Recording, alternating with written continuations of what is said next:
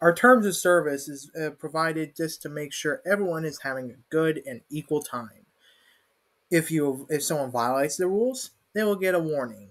Most of the time, it's the first strike is a temporary ban, and followed by in 2 weeks.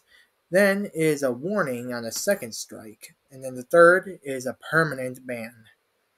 Here's how it works. We receive data from when you log into online through Dondi Network servers when you actually go into online servers. The ban hammer only gets detected when you actually go into these servers and send data to us.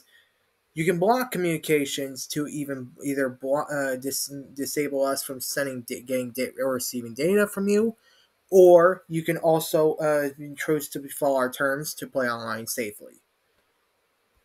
If you are receiving a ban at all, it's likely that your ban will just be temporary as long as it's not cheating wise. However, if it is cheating wise, you have the option to appeal.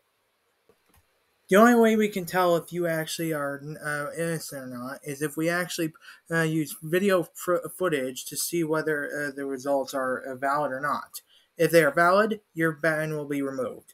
If they're not valid, your ban will be stayed valid and it will not be reversed. However, you can still choose to take the training in our Discord server if you happen to tend to have any issues further on.